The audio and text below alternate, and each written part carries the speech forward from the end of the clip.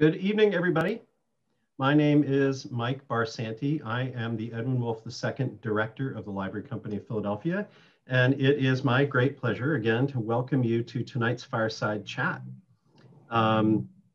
These chats have been one of the great things to come out of this terrible year for the Library Company.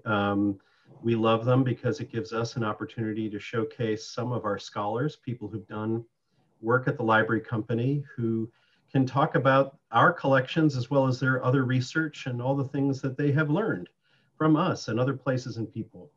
And for me, I think it also helps to really connect right back to the origins of the Library Company, the learning community that was the Junto, and the way they would meet together in the evenings to talk about the problems of the day and how history was a perspective to take on understanding them. I'm really pleased tonight that we're joined by Professor Sarah Swedberg. I'm going to say a little bit more about Sarah in a moment, but before I do, I wanted to give you a quick reminder of some other events we have coming up.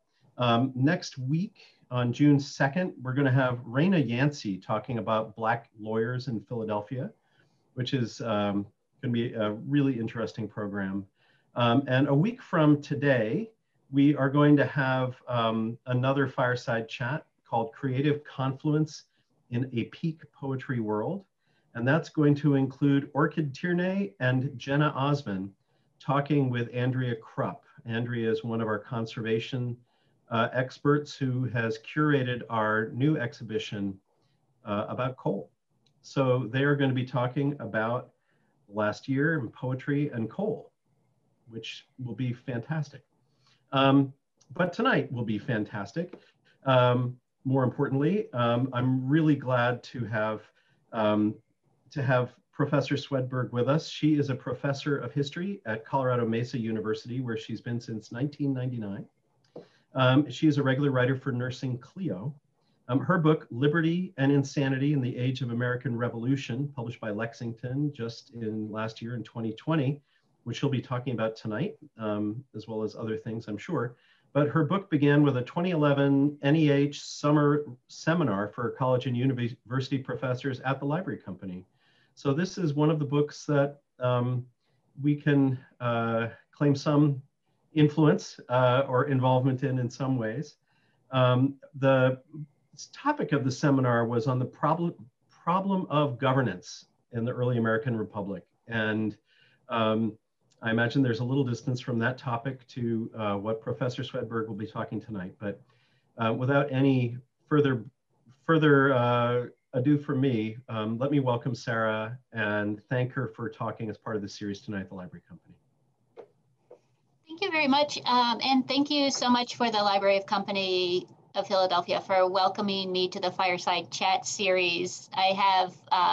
I'm on Mountain Time, so I often don't get a chance to watch them until later. I watch the recorded versions rather than the live versions, but I've really enjoyed the chats, and I am just so glad in this now year plus of pandemic just to have that connection with ideas and scholars and everything else. It's been super hard, as we all know. And I just finished grading. I think I finished Sunday, but it feels like it was just yesterday. So I may be a little less sharp than usual. I'm still kind of worn out from this academic year. But this is a project that started at the Library Company in 2011, and it actually didn't stray so far from the problem of governance in the early American Republic. The seminar was led by Mike Morrison and John Larson at Purdue. And for 3 weeks, a cohort of scholars met in the Library Company in the house there, Cassatt House, and talked about a core group of readings, but we also all came with our own research projects. My research project was not yet very clearly defined, but I've had a really long-standing interest in the history of mental illness. And so came in with a very badly defined project, but began working on it. And I really began by reading some of the 18th and 19th century medical texts held in the Library Company's collections. And it was there that I gained the first point of entrance into what became my book project. Since I was immersed in the readings and discussions on the problem of governance, the first things that really jumped out at me, and this was probably 3 or 4 days into reading, that really made me sit up and say, wow, I think I can make this work, came from Dr. Johann Spurzheim.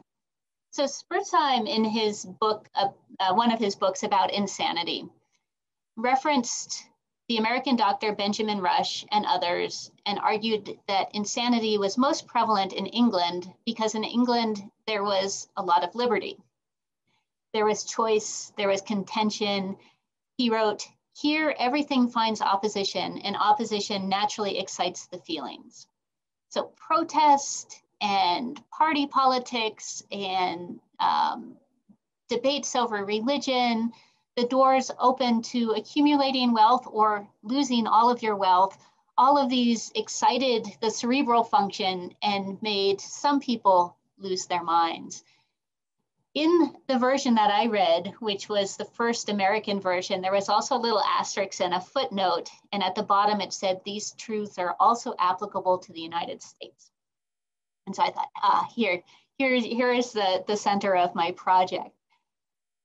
The copy from which this came also included an appendix by the American doctor Amariah Brigham.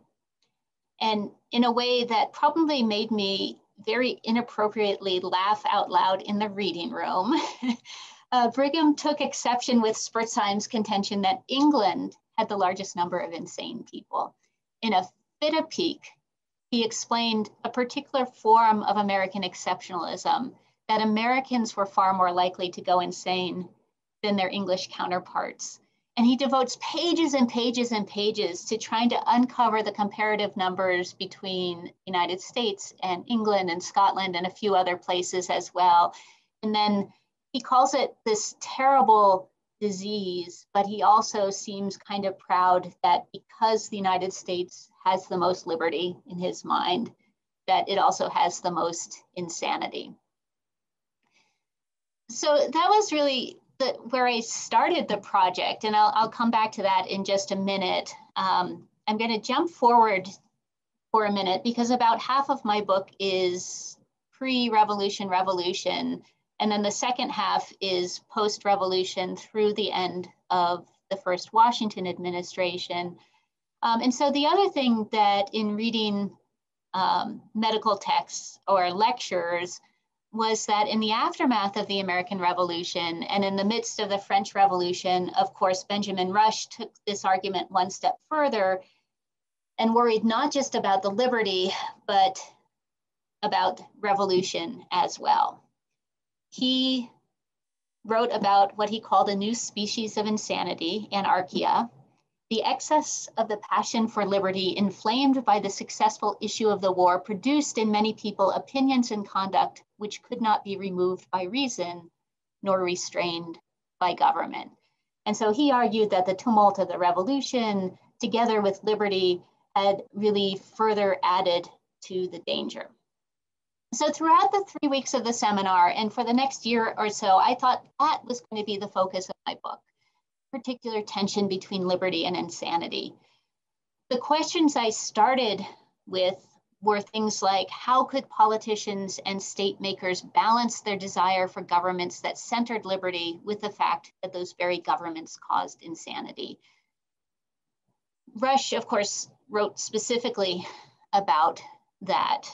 And so both through the revolution and then as the United States emerged from the American Revolution, what I found was that Americans really agonized about the possible failure of their experiments in government, and they tied that to insanity. The new systems that arose during and after the war emphasized the social compact, linking the individual and the government very explicitly. And we see this in the state constitutions. For instance, the 1780 Massachusetts Constitution states that the body politic is formed by a voluntary association of individuals. It is a social compact by which the whole people covenants with each citizen and each citizen with the whole people, that all should be governed by certain laws for the common good. But this relationship necessitates rationality. If you have this covenant between the people and the government, the whole people and the individuals, it's not going to work if you have insane people in positions of power. In his 1794 medical dissertation on insanity, Edward Cutbush wrote that an uninterrupted use of reason is absolutely necessary for the well-being of all societies, both civil and religious. People needed to be rational enough to understand their positions and to occupy them fully according to the norms. If they didn't, they created really dangerous situations for themselves, their families, communities, and even the republic. Lunatics, as they were often called, were incapable of this kind of rationality. And so for many Americans, fears about lunatics intersected with anxiety over the health of their community and their nation. So as Americans worried about lunatics, they also employed the language of insanity or lunacy, calling their opponents crazy or madmen in attempts to discredit them. 18th century writers or speakers in letters and diaries and pamphlets and speeches repeatedly drew lines between opponents by claiming rationality for themselves and those who believed like them, and irrationality for their political opponents. And of course, this is something that we still do.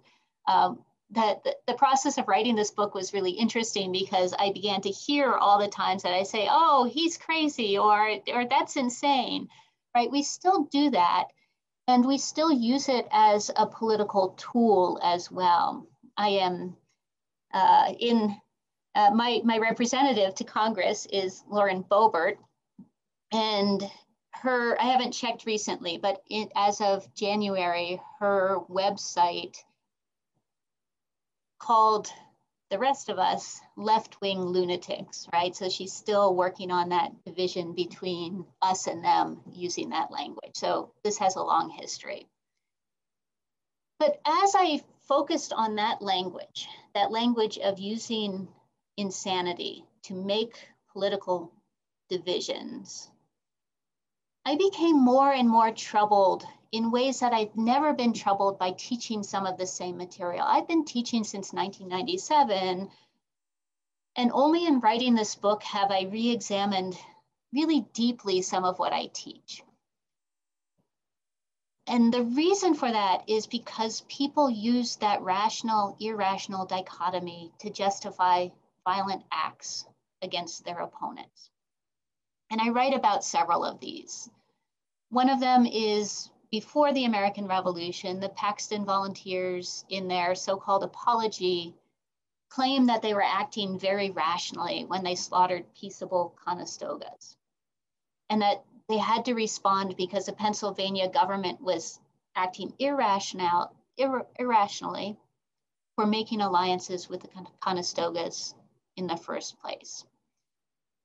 Same with a lot of the protests that I have taught about for decades now, things like the Stamp Act protests, where Anglo-American protesters claimed that things like tarring and feathering their opponents or property destruction were rational reactions to the irrational acts of Parliament. So that was one line of inquiry, and that really remained one of the things that ties my book together. The second came out of actually a conference experience where a colleague of mine who teaches literature asked me to participate in a panel about captivity narratives. And I said, well, I have a particular kind of captivity narrative that I'd like to talk about, and that is people who are in an age of liberty, confined for insanity, whether or not they're actually insane. And that conference paper really blossomed into another question that kept me thinking about that tension between liberty and insanity throughout the book. The first draft of that I wrote focused on the story of Captain John McPherson, who was a wealthy privateer who had settled in Philadelphia. In May of 1769, he was seized in the garden of his estate. He was put into a mad shirt, a straitjacket. He was taken into one of his outbuildings, and he was chained against his will for 3 months before he regained his freedom. One of the things that makes the story really interesting is that one of the people who decided that he was insane enough to be confined was John Dickinson. And of course, at this point, Dickinson is kind of Mr. Liberty. He is writing a lot in ways that make Americans think deeply about liberty and the ways that Parliament may be taking their liberty away. Now, Dickinson claimed that Macpherson was so deranged by a fever that this was a necessary step for his own safety and the safety of his family. Now, I actually don't know whether or not Macpherson was dangerously insane. I suspect his wife was made very nervous by his behavior. There are later letters from one of his sons to a friend that are kind of like, Dad's a little crazy, not in those words, of course, which makes me think that at some points he was not in his right mind. But that matters less for my story. What is really important for my story are the questions that Macpherson asked. They are really the 18th century questions that a lot of people are asking. He claimed he had never been mad, and he asked, what did it mean for both himself and the body politic if my unhappy story becomes precedent in these young countries? Where will then the liberty we pretend to contend for, where will then be the liberty we pretend to contend for when the hands of doctors and divinity and physic are the only persons entrusted with it? Macpherson's story actually ended up being at the very end of my chapter 1. The earlier pages of that chapter really dig into both true life and fictional accounts, both in England and in North America, of people confined for insanity. And they show how prevalent those questions were. In an age of liberty, when is it okay to take somebody's liberty away, and who gets to decide? It is the same question that people are asking on all different levels. So we see variations of this question when, for instance, those who don't want to follow the Continental Association refuse, but are targeted for violence or other forms of punishment because that. Who gets to decide? It's not a legal body. Who gets to decide that their liberty is being taken away? When the Quakers follow their religious conscience and refuse to support the military efforts that come with a war, who gets to decide that their liberty is being taken away? So that is one of the really important questions that, again, threads its way throughout the book. The last point of access into what I thought about and what I wrote about is the relationship between health and illness in physical bodies and illness in the body politic. As most of you probably know, 18th century Anglo-Americans believed that their society and government operated much the same as physical bodies. The body politic was born, it aged, it could even die. It was also susceptible to disease, fever, cancer, and mental illness. Because of this, the language of illness in the body politic is everywhere in libraries and archives. This was probably what I spent the most time on, is just digging through archival records to find those references, those medical metaphors that tied the body politic to mental or physical illness. So in the midst of protest, in the midst of military and political conflict, men and women looked around them and they used that same language of humors and other forms of medicine to make diagnoses in the body politic. these were usually negative. Every once in a while, there's a positive one. So I just want to tell you a story about one positive one. So William Hooper had come to Philadelphia for what became the Second Continental Congress, and he's writing home.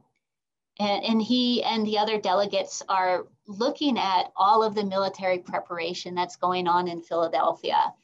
And he writes, "This city has taken a deep share in the infection, which is so generally diffused through the continent. Men, women, and children feel the patriotic glow." So he uses this infection language, but weirdly, it's not a bad infection. It's a good infection. It's spreading patriotism. But it was more often that people equated problems in government or society with disease in a negative way.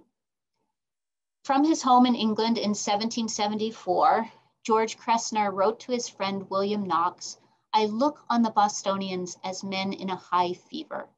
Bleeding will bring them to their senses." So they had become mad through this fever, but bleeding will bring them to their senses. And he used this medical metaphor, but his bleeding was far from metaphorical. He believed that the British regulars should move to crush the rebelling colonists, literally making them bleed even to the point of death. In his mind, a quick and decisive military action would scare the majority of colonists back to mental health. This bleeding could force, as he wrote, the better sort of New Englanders, sick and tired of being governed by the rabble, to realize how dangerous the situation had become and join in to restore rationality and law and order. In a similar way, in 1776, the secretary to Lord Richard Howe, Henry Strachey, witnessed the Battle of Long Island. To Strachey, he just keeps thinking that the Americans are going to give up because there's this nightmare of death. And with the Battle of Long Island, even as some Americans tried to surrender, they were slaughtered. There is retreat. There are high rates of desertion. It seems mad to him. Americans seem set on fighting an unwinnable war. To Strachey, they prove themselves beyond nature and as well as reason. So he writes this series of really wonderful letters to his wife, Jane. On September 3rd, 1776, he writes, "I shall hereafter think it possible that a frenzy may seize a whole nation as well as an individual." And by the end of the same month, he writes again, "I begin to think it possible that a whole country as well as an individual may be struck with lunacy." With these remarks, Strachey signaled his growing belief that the war would not end in the near future and that reconciliation might not be possible anymore. The madness had spread from the inflamed brains of a few individuals to the mind of the body politic. It would be impossible for sane individuals to prevail because it had gone beyond the actions of any one person and had infected the collective. It's also really interesting to me that he uses a whole nation. He seems to be kind of acknowledging, even though he's still saying independence won't necessarily happen, he's still acknowledging a nation to a certain degree. And one last example to that end, in a sermon to British soldiers, Charles Inglis drew similar conclusions. He told them that nothing could explain the ways some Americans were bent on independence, other than, quote, astonishing infatuation and madness. Independence-loving Americans were mad and had become mad in a number of different ways. And one of the things that's always interesting to me when I was looking at this was how close these sermons and pamphlets and letters paralleled the language of the medical texts. His analysis could have come straight out of a medical text. He said, "A wrong bias of mind, inordinate affections and desires, or an overweening opinion of ourselves frequently produce this unhappy temper." So the revolution had created an atmosphere that was ripe for madness, but it didn't end with the war. Despite the fact that men like Tom Paine and others had argued that they had the opportunity to create this good, rational government, Americans emerged from the war in a very disordered state. And that's a story that's familiar to all of us. Those of us who teach our US History Survey take the time to talk about the facts that Americans could more or less come together to wage the war, but then they couldn't agree on what they had wrought in the aftermath. When they looked around, they saw threat everywhere in the aftermath of the war, in the economy, certainly in the political world, in the upheavals in Europe. Every time they saw something change or every innovation led them to fears that their experiment of the United States would not survive long, that irrationality or insanity would overcome the rationality needed for the new social compacts to work. For some, it was the excess of liberty, and that's what the textbooks tend to focus on, that the excess of liberty unleashed democratic elements or anarchy that would bring about madness and ruin. But for others, it was the aristocratical tendencies that were also, they believed, present and rising. So regardless on which side of this divide they stood, many Americans agreed with William Samuel Johnson, who was serving in the Confederation Congress in 1785. He wrote that he believed Americans had a strong propensity to run into lunacy and dissipations of every kind. Checking the madness of the people, either democratical or aristocratical, seemed difficult, if not impossible, as the new governments moved from peace to war. So my second half of the book really focuses on that post-war era and different elements, certainly the rebellions, not just Shays' rebellion, but some of the other rebellions. It looks at the creation and ratification of the Constitution. And then, after all the arguments that from people like Madison, this will make things better, they can't really figure out immediately how that's supposed to work. And they argue a lot about that. Certainly the political parties that are hardened in the 1790s become one of the places where you see a lot of that name calling, that those people over there are insane and we're rational.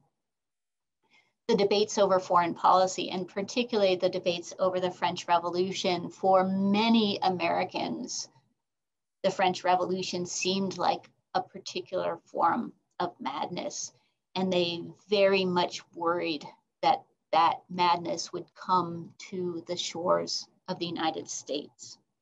So through all of that, Americans continued to see their world in part through the lens of medical understanding. Over and over again, people turned to what they knew, and one of the things that they knew was a popular understanding of the workings of health and illness and a desire for a cure. And so I'll leave it at that, and I welcome any questions. That is a really brief overview, but I certainly have lots of stories that I can tell. Sarah, thank you. That was a wonderful presentation. I would, if anyone would like to ask a question, now's the time. If you look down at the bottom of your screen down here, you'll see the little Q&A button. That is the best one to use. We may not see it if you're in the chat, and we are not going to see it if you raise your hand.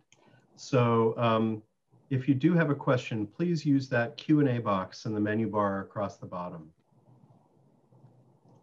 While people are finding that, Sarah, I found the whole argument about this idea of the body politic and the physical body just really compelling and intriguing. And I wondered, like, thinking about that idea, how did, like, did you see any kind of attempts to figure, so to speak, the colonial relationship in terms of a body? Like, you know, I guess you could talk about, you know, was it, like a male and female body? Like, how does the relationship or the separation between the parts of the colonial body get figured into this body form? That's actually a really good question. I'm not sure I have an answer to that. They just talk about physical bodies all the time. And I don't recall off the top of my head one of the places that I might have seen them talking about the colonies as a body part or colonies as, certainly when they talked about it in the older kind of formation of the body politic, the king was the head, right? And the rest was the rest of the body. And I'm sure there's some of that there, but it's not something that I was looking for or necessarily saw. As you're saying that, I'm reminded there was a political cartoon, I think attributed to Franklin, that showed the body of, I think the body of Great Britain being like sort of cut into, like dismembered. Yeah. Right, like cut into pieces. It's probably an illustration in your book. No, it's not, but I know that one, yeah, where you see that it's rather gruesome, as a lot of those are, with the severed, chopped up limbs of the body, because I think they really did see that process of dissolving the old body. I guess the old body would have died in the process of hacking it to pieces and then reforming it in a different way. I mean, is this kind of metaphor? Is there a connection here to the idea of like the royal body, and the royal body is representing the state, and the sort of the great chain of being concept about, you know, the king as the head of state? There you go, right? It's all packed in there. Yeah, and I think so. And I think one of the things that the independence-minded colonists and then new Americans were doing was reimagine that without, what does that look like without the king at the head? And that's a really, now I'm just interested in how they would have visualized that, because if you're lopping off the head, do you regrow one? Or I think they really just see a new birth of a new body based on the social compact. You have a question that's come in from D. Andrews, Doris D. Andrews. She thanks you for a fascinating talk. She says, I remember many years ago, being annoyed that Bernard Bailyn used the phrase contagion of liberty uncritically in his masterwork on the revolution. Have you found that historians have a tendency to downplay the issue of mental instability in this way, especially its physical manifestations? She says she could ask a lot more, especially about January 6th, but we'll leave it at that. Yeah, I absolutely think that they see, the medical doctors, when they write about mental illness, they are trying to unpack the causes. And of course, these are, in some ways, we can laugh at them to a certain degree until we also then read the diagnostic, the DSM, which is equally, we still don't have answers, right? But they certainly did believe that one of the things that was possible was a contagion. And there is all this this language of infection or contagion, and that liberty can do that like other things. And many people do see it as a mental illness, that this is passing from body to body in a collective way that is undermining stability, undermining law and order, making people act in violent ways over and over and over again. And yeah, I had finished writing this. This came out in December of 2020, but watching January 6th was, it was freaky for all of us. But thinking about this really hard for the last 9 years, I thought this is in part what people were worried about, is this contagion, right? I'm going to try to write a short piece in the next week or so for Nursing Cleo about Foxitis, right? That claim that these insurrectionists were made crazy by watching Fox News. But it's not all that different from the ways that we see in the 1790s with the people on the various sides of that political divide, talking about how the opposition's newspapers, or the opposition pamphlets, or the opposition's Democratic Republican clubs are creating this contagion that is leading to anarchy and leading to the potential that the Republic will fail. Thank you. Gabriel Loicono has written in 2 questions. I'm gonna put them together. Hi, Gabe. He was in that seminar with me. Oh, it's reunion. That's awesome. So he starts off by saying, did this book change the way you thought about mental illness? And then goes on to sort of elaborate on a similar theme. He says, I've noticed that exceptions to the right to vote in the early American Republic include a formulaic list of lunatics, persons non-compos mentis, and paupers, or recipients of poor relief. Are there some commonalities between paupers and lunatics in your thinking, or are they just 2 categories in the same list?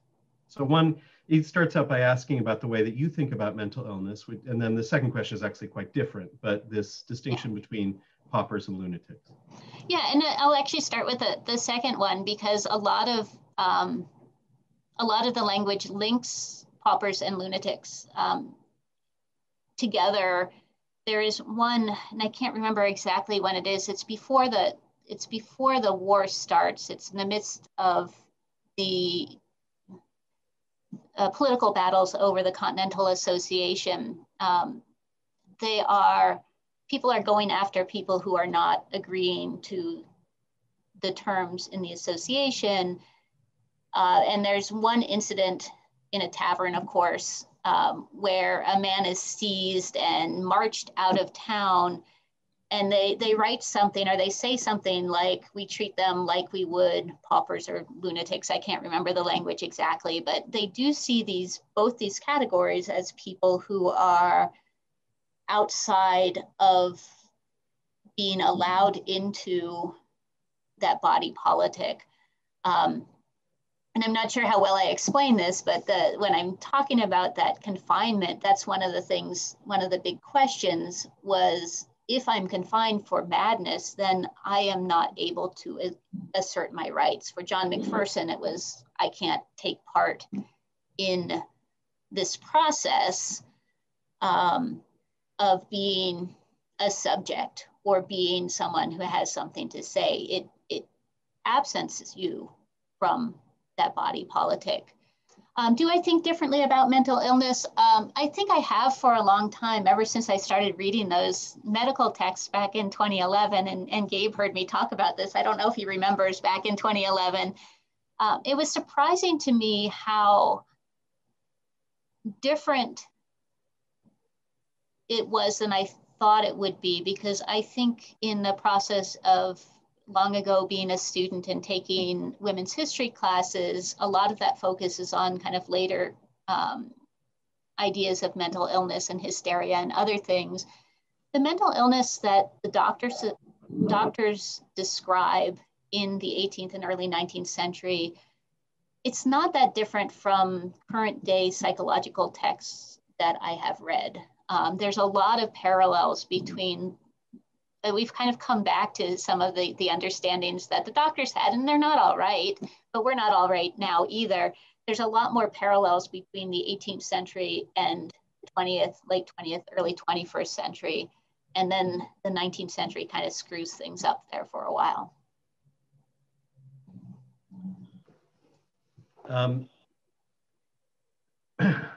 Yeah, Gabriel says thank you for interesting answers. I'm going to abuse the privilege of having the microphone here to ask you another question, if you don't mind. I'm interested in, and now I'm also sort of curious about how you kind of overlay issues of race onto this argument.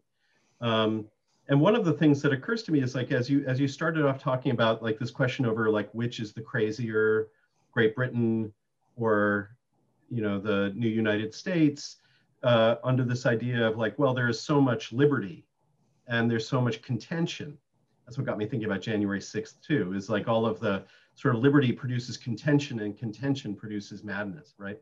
Mm-hmm. Then, well, you know, I suppose if you took that argument out to its farthest extreme, then people held in a condition of slavery could be argued to be sane, you know, for that reason. Is there, or like, I imagine like if you start to use this analogy or use this as a tool, you can start to see like, what about fears of hybridization, mongrelization? How does race affect all that? Do you, is there a way in which the, well, I can write my own book eventually, but I'm just curious, like, how do you see that overlay like of race applied to this? Yeah, so absolutely. It is, I do write about this because the doctor said, if liberty causes insanity, then people who are oppressed don't go insane. So slaves can't be insane in that, that formula, except that there's all this colonial and early United States legislation about what do you do with insane enslaved people. And so it is so contradictory, like everything around race and liberty and enslavement. There's such a deep contradiction there because they're saying if you're oppressed, you cannot go insane, and yet they are passing laws about what to do with insane enslaved people. There are also in the Pennsylvania hospital records, there are enslaved people there. And I don't have answers, but I wrote about this just with a lot of questions because there's one incident where a woman puts her enslaved man into the hospital for insanity, and then she takes him out.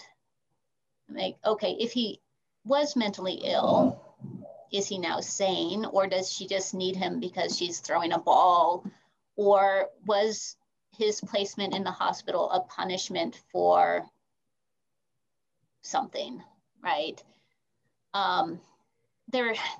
So race, of course, is always a question. In the post-revolution series of rebellions, there is one in, I'm going to get the state wrong now. I think it's in North Carolina, where there's a circuit judge riding, and he is hearing debt cases. There is an uprising in his courtroom, and he's unable to hear these debt cases, and he keeps wondering why the gentleman didn't step in to stop the madness of the mob.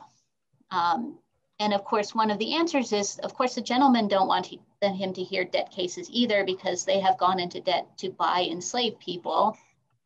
And so they're okay with the madness of the mob as long as it serves them. And so there's just all these different elements. Pre-revolution in the North Carolina regulation, the regulators in one of their protests actually used the rotting body of an executed slave as part of their protest. And so not just the stuff about madness, but all the ways that the questions of lack of bodily autonomy in life or death come up. They're just there over and over and over again. So it's absolutely something that I tackle. And then of course you jump into the later 19th century, and that Southern doctor, Samuel Cartwright, came up with a whole new diagnosis of drapetomania, which was that slaves had to be insane if they ran away, right? So instead of this liberty-loving desire for freedom, he's diagnosing them as insane. So that's kind of all over the place, but yeah. There's all these different elements of that. Yeah. I'm going to pause for a moment and see if that answer triggers any other questions. Well, Professor Swedberg, thank you. This has been a really engaging and cool presentation, and just thank you for taking the time to talk to us. I want to thank all of you who have attended tonight for being here and for asking good questions and for being a great, if remote, audience. I look forward to being able to do these talks in person someday, but you know, I don't think we wouldn't have been able to have this conversation if we were doing these things in person. It is really one of the great advantages. Let me just give a quick pitch to all of you to consider becoming members of the Library Company. Becoming a member helps you to become part of the same. You can buy a share that was circulating at the time of the founding of the Library Company almost 300 years ago. And you can formally join this learning community that directly descended from Franklin's junto. And this is what we like to do. So if this is what you like to do, then join us. Until then, again, thank you, Professor Swedberg. I hope we get to see you in Philadelphia again sometime soon. And if not, I hope we can see you again on these Library Company Fireside Chats. So good night, everyone. Thank you all and have a good night. Bye.